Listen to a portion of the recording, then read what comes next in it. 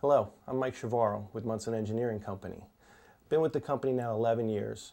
Today we are talking about energy savings. One of the biggest things you can do for saving energy is turning the lights off. How many times at home do you yell at your kids to turn the lights off? One of the easiest things to get those lights turned off automatically is to install an occupancy sensor. Occupancy sensors are nothing more than a light switch with a motion detector in them. You can buy them at any Home Depot, Lowe's, for anywhere from $20 to $50, depending on the settings you'd like to have, from time settings of how long they stay on, or photocells.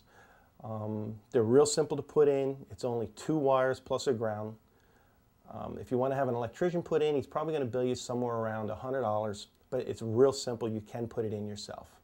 I'd like to be able to go over with you just briefly on how easy it is. I have one apart here that we can put together.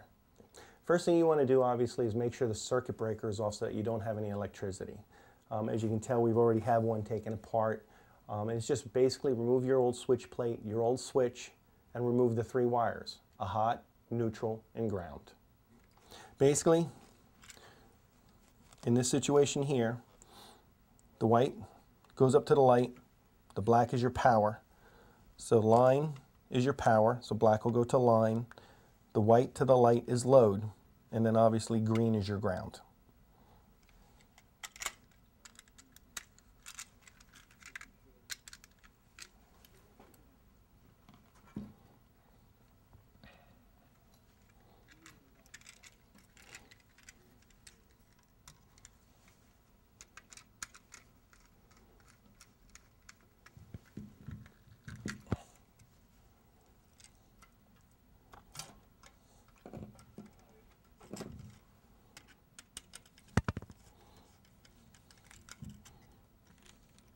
Now our line and load is connected. Most importantly, we want to make sure that the ground is connected. God forbid there's a short, there's your protection.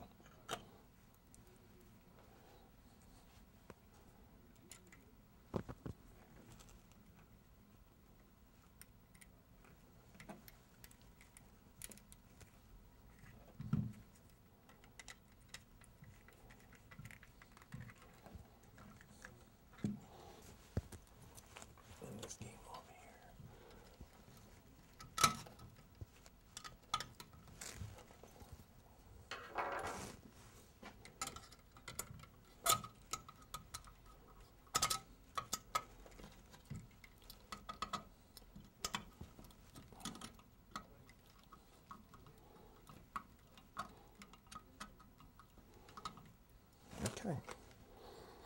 Then it's just like placing a regular light switch in.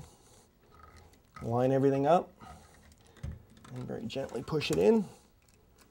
Once we have it all back together, then you, through the manuals, just read how to set it up, whether it be a photocell or timed off. Most office buildings set them for about a half an hour. I know of some people that actually put them in their homes. They set them up for 15 minutes, mainly because the kids are so quick in and out of their rooms. Okay, just to recap what we did, is we basically shut the power down, removed our light switch, disconnected the 3 wires, your hot, neutral, and ground. And we picked up a occupancy sensor from a local distributor, Lowe's, Home Depot, and we installed it just like we took the light switch out, just in reverse order. Now we'll go through the manual, set up the time frames as to how long we'd like it to stay on after a person leaves the room, and you're all done.